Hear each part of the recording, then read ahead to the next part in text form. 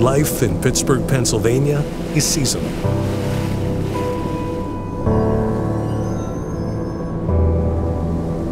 On the surface, it looks gloomy and gray. But upon closer inspection, you get a little bit of everything.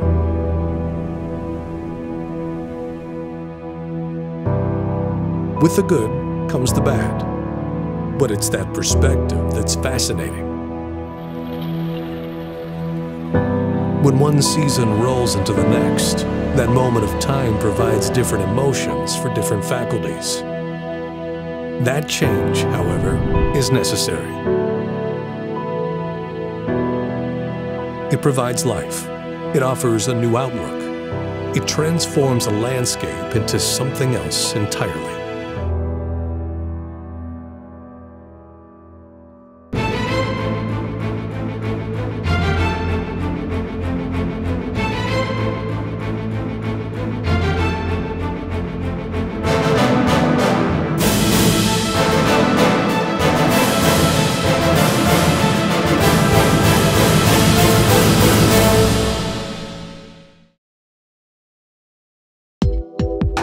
Pittsburgh Penguins back on home ice again here tonight after a really thrilling win over the Montreal Canadiens in their last game. They come into town with a record right now of 10-5-0. The measuring stick of a hockey team can also be an enigma. When it comes to records, they can be spun any number of ways. And despite the Penguins' decent start to the year, they weren't playing up to their potential. Columbus play hard in D-zone. It's tough to games. I hope next time we win. Took us a while to break through, but unfortunately it was just too little too late. The game is going to end. The Jackets will win it 2-1. It's a tough league. There's a lot of parity. You're not going to win every night, but I think it's how you lose, and we just didn't lose the right way. We didn't go down swinging. That'll do it. For the Penguins, back-to-back losses. They'll have to regroup and get ready for Minnesota. We're not happy, but it's a beginning season. It's a good time to stop and look forward. The forecast was still promising for this team, but halfway through an unseasonably warm November, the Penguins were starting to feel the heat as well. For us, we have so much talent, but with that talent we need to work. When we have everyone on the team working hard for 60 minutes, then that's where the talent really shines through. That's when we play the right way. He shoots, he scores! On that night, no one shined brighter than Evgeny Malkin.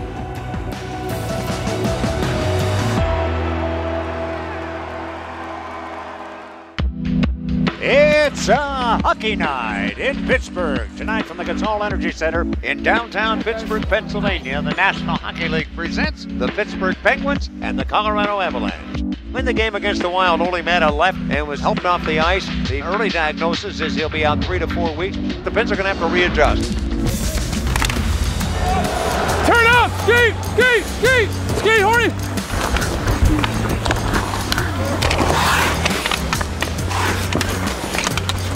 Make sure you guys are an option when I get that, eh? On top of the Penguins, redirected in by Braun. It jumped off Barra. Oh, look out, Loretta. Yeah, I think it went off the buttocks of David Braun. And you talk about bounces. I'll take one of those. I'll take one of those, please. I know Sid, it's a little bit tough time right now, but I see how he works in practice. He's always best player. Come on, boys, keep going, keep going! The Penguins have another goal, and they're up 3-1. And Barra literally doesn't know whether to cry or wind his watch. Nice mitts. The Penguins all of a sudden here with 2 goals, 39 seconds apart. How quick did they score 3? 2 minutes and 8 seconds. Go, Horny, go! He's fun to watch every night, and I know in media have been on him because he hasn't scored as much, but I don't think it's for lack of effort. It's 82 games. They're going to start coming for him. I got it. I got to touch the puck.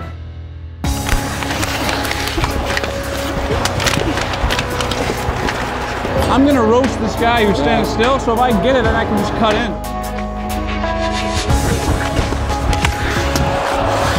When I'm calling, just trust me that I want it. Hey! Back Backhand shot by the Penguins in front of the net. And guess who's got it? Sidney Crosby. Well, I'll be cow kicked. And the Penguins hold on and win. It's your final score here tonight. The Penguins 4 and the Avalanche 3. The holidays were fast approaching, and the Penguins were getting in the spirit. While half the team practiced on their home ice, the other half practiced home alone. I'm the producer. We're the Wet Bandits.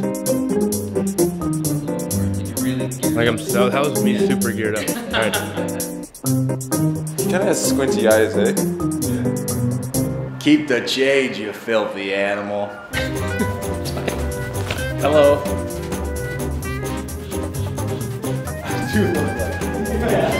Sneaking up the stairs. Sneaking upstairs. Probably look like a little bit too.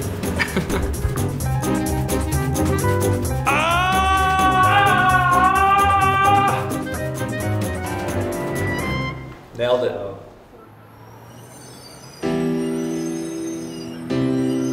The Penguins were quickly able to get back into character. Just in time to welcome the Sharks and former teammate Paul Martin back to Pittsburgh. It's very tough because he's a good skater, you know, he's a good position guy, he's very smart. He's just so reliable. When you need a goal, he can add a little extra offense. Fleury fought it off and it goes into the net. May have hit a Penguin. The horn sounds and that's it. San Jose keeps the motor going. For a veteran journeyman like Matt Cullen, the motor has stopped in numerous cities across the NHL. Adapting to your surroundings is crucial, so he and his family visited the aviary in Pittsburgh to learn about penguins. Come on in, guys. Grab a seat here. All right. So this is my buddy Elvis. Elvis is an African penguin. These guys are actually used to weather kind of like we have here in Pittsburgh. There's no feathers around their feet. Imagine walking around in ice and snow in bare feet all the time. Not going to be a whole lot of fun. Elvis here has his name for 2 reasons. Number 1, he was hatched at the Memphis Zoo in Tennessee. So of course, Elvis. Also for Mike Lang's famous radio call, Elvis has just left the building whenever the Penguins win. That's pretty good, eh? That's a little bit of a better one. Come here, you. But we're going to put Elvis back for now, and then we're going to go see another bird up close. Oh, look at it. Here, Joey, you ready? Put your hands up. He's hungry, eh? Look at him. Joey, isn't that cool? Freaky. Oh, look at these guys. Look at the cheek of the... Oh, that's one like they have the white mustache that sticks up the side. You see that? Oh my gosh, look at the mouse. It fits right in with those birds. We have an animal in here that's not a bird. Two-toed sloth. Look at that thing. Oh. His name is Wookie. He is 15 years old. What does he eat? Fruits and vegetables. So lettuce, some of his favorites are green beans. Same as these guys. Green beans, eh? Love them. Potatoes. Much like the two-toed sloth, you don't often hear about the backup goalie. But Penguins netminder Jeff Zatkoff makes sure his teammates can hear him. And I know my role on the team. I most likely play 20 games a year as a backup. Let's go! Woo-hoo-hoo! That's what you call hand-eye. No, you shot it like 30 feet over the net, remember? Yeah. There we go. There it is. These guys are buzzing. I'm there to try and give the guys a little extra push and just a little extra motivation. Let's go north here. Great save there by Marc-Andre Fleury, just getting the bicep on that Pie-Harvey shot. Look out, here's the steal. Crosby, he scores! He has scored against every team in the league now. To see him get one that early in the game, gets his legs going, gets the energy going. He's not going to miss too many times from there. There's a huge chunk out of the ice, like, yeah. That's a 60 degree right there. And things aren't always going to go well, but try to have that positive reinforcement and give guys encouragement. Nice, nice. Right up. Good try. Now Letang Slaps it over to Lovejoy, a shot. And that's blocked, but it comes to Perron to Lovejoy. The shot, he scores! Love it! Great shot, Ref. Okay, these guys got Yeah. talent, buddy. They've improved dramatically since the start of the season. They're 22nd right now, and they hit a shot away, and a rebound comes off, and Stastny puts it in. Keep going, boys. Keep going. Come on, G. Let's go here, baby. Lovejoy. Give it back to Kessel, and Kessel trying to come up. He's got a break with Malkin. Gives it to him. Malkin in on goal, a backhander. Hey! Shoots and scores! Evgeny Malkin finishes it, and Elvis has just left the building. Despite the win against St. Louis, the Penguins reached the end of November still trying to find their game. To get to the top in hockey, you have to take advantage of every opportunity you get. And as December hit, the opportunity in front of the Penguins was to capitalize on their longest road trip of the season. When we not play good, it's always tough, you know. We start frustrate each other, you know, it's a little bit mad, you know, it's smashed stick on glass, boards, you know, it's all wrong things, you know. When we win, it's a little bit better, but now it's a good time to play better every game. No better place to start playing better than a place the Penguins haven't won in over 18 years. Go there! I say it's every game is better, and we start score, you know, we score power play, we score 5 goals, it's more confidence from the team. I thought we played well for 60 minutes of that game. That's a tough building to come in, no matter how well you're playing. They're just a team that always seems to get the puck at the net. Of course, after game we're happy, you know, we understand we play good. Now we're more confidence, guys feel better. Mixing business and pleasure is usually difficult. But with 3 days between games, the guys who make a living on the ice played in the sand. It's important, especially at the beginning of the year with some new bodies, new faces, to really just get to know everyone and to bond.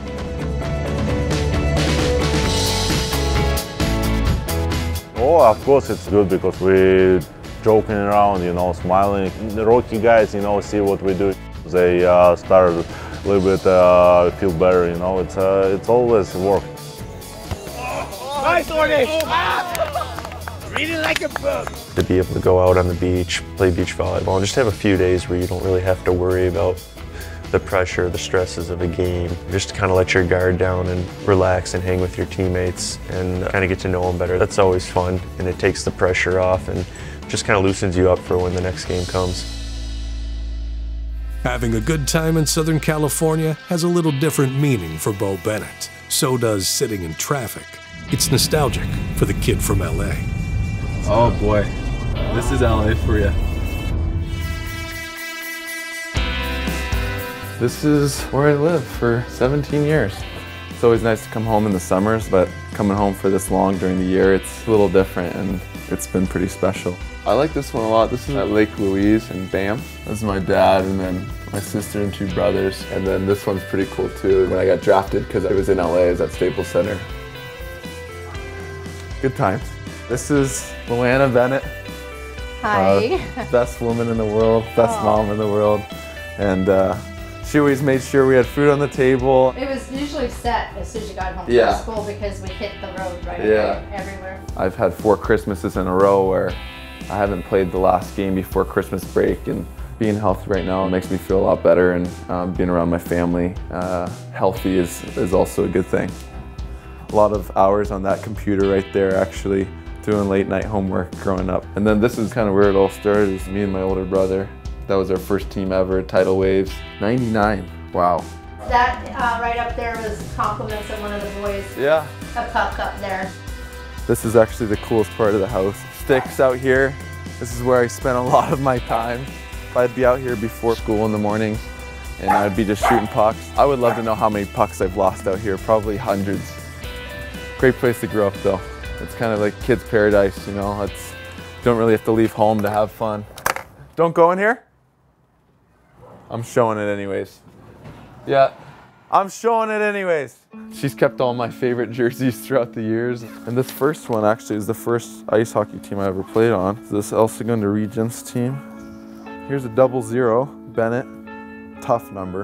And then the original hockey jersey where it all started, and the B Bennett because I played with my older brother on the team, and I'm pretty surprised this is still in this good of condition. It's pretty special that we still have these. I can literally look at a jersey and remember like the game we lost in or the game we won in. The people. Yeah, the people. So every jersey has a story, and fortunate that my mom, yeah, that's why my mom, yeah, she loves it and I love it. Someday you'll take them with you. But yeah, exactly.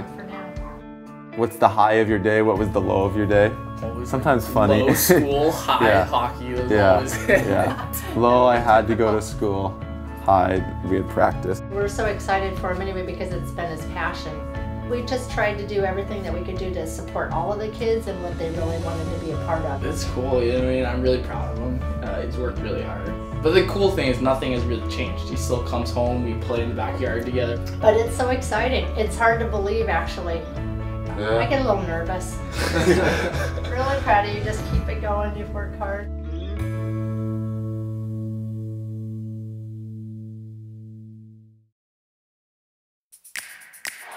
And the Kings answer themselves. 4-1 Los Angeles. Let's get a shot, boys. Get shots on that. Cousins upended. That could have been a penalty. Penguins. He shoots and scores. And that boy, Ole. Wide, wide.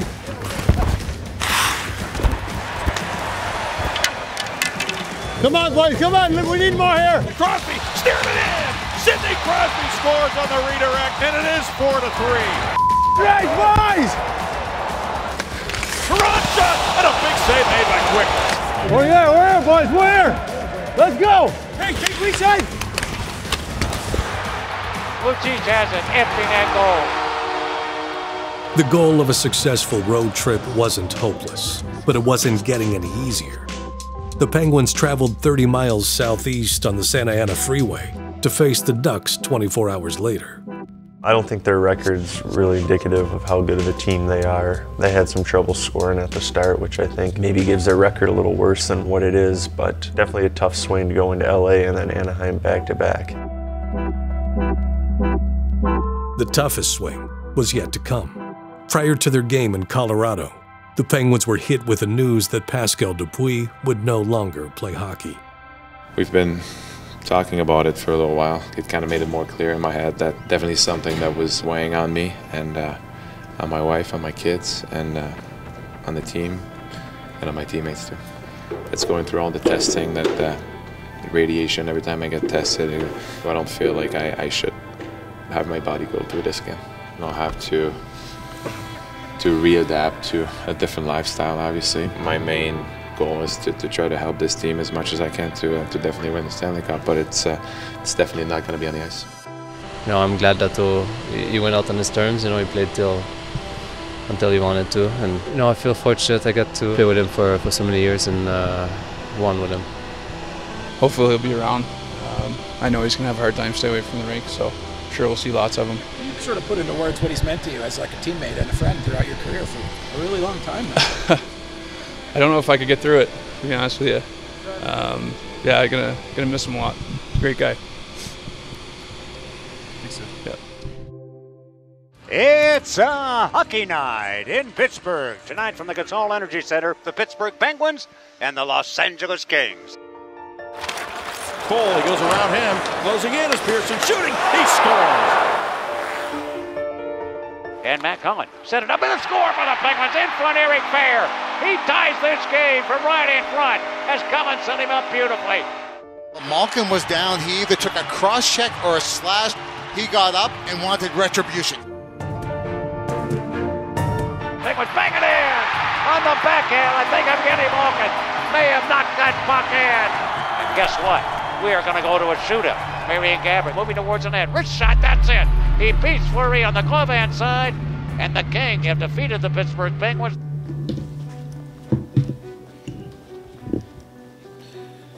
The Pittsburgh Penguins have made a coaching change. I want to thank Mike Johnson for his contribution to this team. Over the last couple of games, I saw a team that did have more fight in their game, but I look at this snapshot over the first 27 games and felt that we've underachieved. So I made this decision. I told Mike this morning, we will present the new coach to you tomorrow. It's going to be Mike Sullivan. I've got to know him a little bit better, and I believe that he's the guy that can come in and really take control and really make some guys more accountable than when we're not performing at the level that we think we should be. Coach Sullivan, how are you?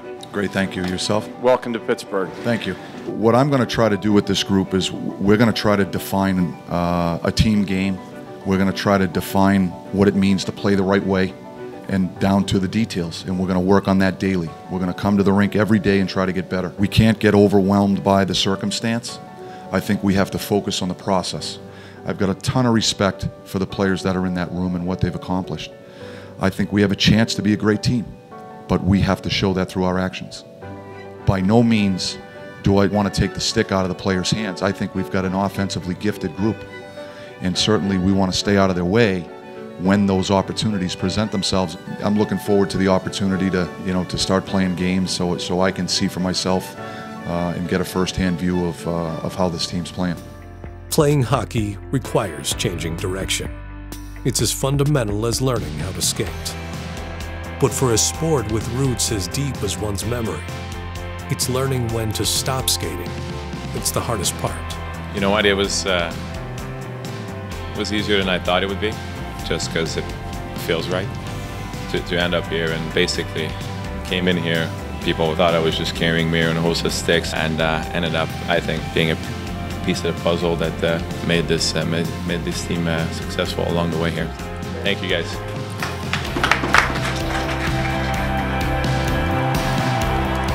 A successful team is made up of many people carrying many different things.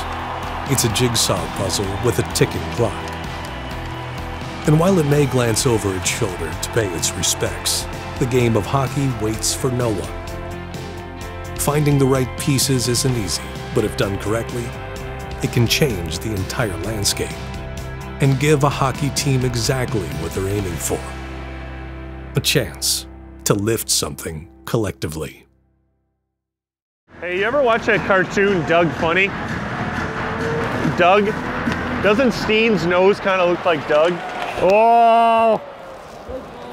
Attaboy, 5'6". Jeez. Like, was that necessary? Oh, tough guy, Brewer, huh? Woohoo!